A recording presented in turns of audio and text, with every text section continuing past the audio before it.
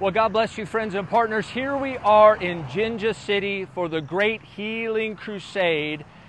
God is going to be glorified. In fact, the city is buzzing with anticipation of what the Lord is going to do. We know that hundreds of thousands are going to hear the gospel over the next 4 days. I was told that the name Jinja literally means stone. And there are many people in the city who have stony hearts, but we know that the Lord Jesus Christ takes the stony heart and makes it a heart of flesh.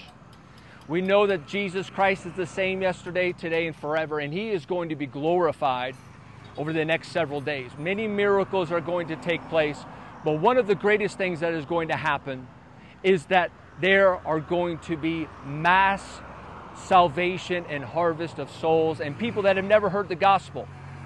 And that is because of your help. All of our friends and partners from around the world, I want to thank you. Brynn wants to thank you for helping us to come to this great city to see it shaken by the power of Jesus Christ. Again, we love you.